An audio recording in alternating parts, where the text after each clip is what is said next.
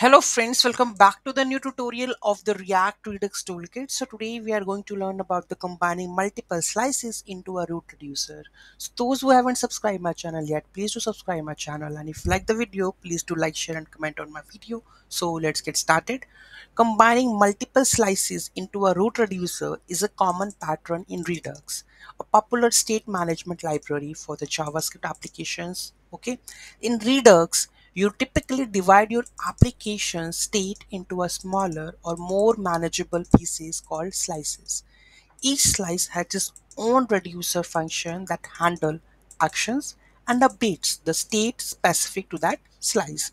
To create a root reducer, you will combine these individual slices reducers into a single reducer that represents the entire application state. Okay, so basically what the funda over here is, so here we have the features, right? First one is user, second one is to do, third one is settings, right? So here you can see that we have a user slice, user profile.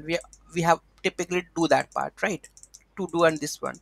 So here the main funda coming up here is this is the user slice. So basic to do slice. Okay, this is to do slice, right? This is setting slice. Okay, so we have to the initial station, the initialization state and the reduces part. Okay, so here the come up the root reducer.js. Okay, so here we are using the combined reducers, right? Import combined reducers from Redux and user reducer, to do reducer and the setting reducers. All the reducers we have calling over here. Okay, they are all the slices. Okay, so we're calling all the slices.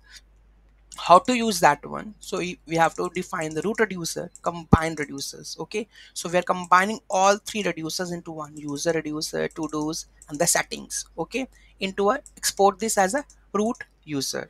Okay, then we are going to use this into a store.js. Okay, so here we have a configure store, then we are importing the root reducer and the store configure store reducer root reducer. This is a that thing. Okay, and the rest of the, because previously what we are doing the single piece, right? So if I go in the previous one, we have a store.js. So here we are defining the rest, whatever we have multiple, you can come add multiple reducers over here, right? Okay, so but here you can see that we are combining into a one. So here we are combining all the things, right?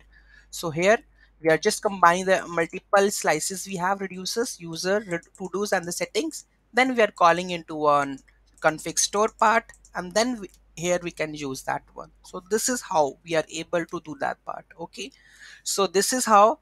Any doubt, any query in that, do let me know in the comment section. I think in the next video you will get to know or clear clarity on that via the code level. I have already done with the help of the task manager or the to-do list, which is the next video. Okay, so any doubt, any query, do let me know in the comment section. Thank you so much for watching this video. Have a great day.